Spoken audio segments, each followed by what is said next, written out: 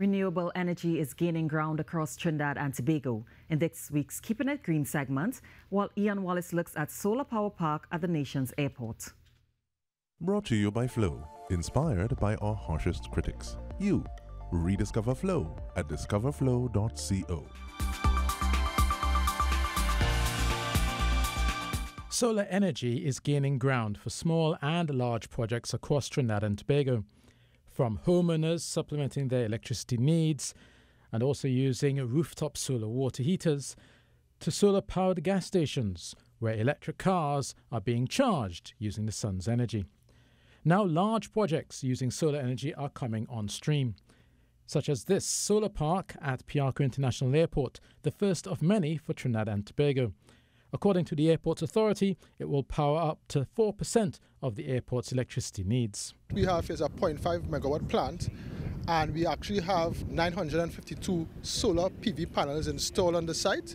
Mr. Murray notes the airport is contributing to the nation's 2030 goal to reduce carbon emissions by 15%. We expect to produce 767,000 kilowatt hours annually, with the potential to mitigate against 500 metric tons of CO2 emissions per year.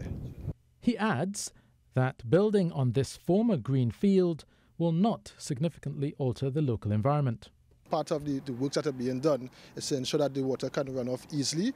We also plan after the construction to revegetate the site. Returning as much green space to the site is important because rising temperatures in Trinidad and Tobago are driving more extreme weather events. Green diplomat of the European Union, Zé Alves Pereira, says it's a noticeable change. I've been told by all my friends here that 10 years ago we didn't have these weather patterns, we didn't have these type of floods that stop Port of Spain from 1 minute to the other. The European Union, a funding and technical partner, and the airport's authority see solar energy as the future.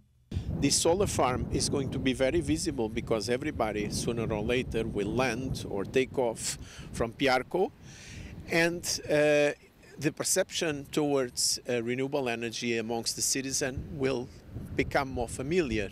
Large solar farms and other renewable energy projects are becoming important for Trinidad and Tobago. The country needs to reduce or offset its carbon dioxide emissions because it is a major producer and exporter of commodities such as ammonia and methanol to the European Union for fertilizer manufacture. I'm Ian Wallace, keeping it green for TDT News.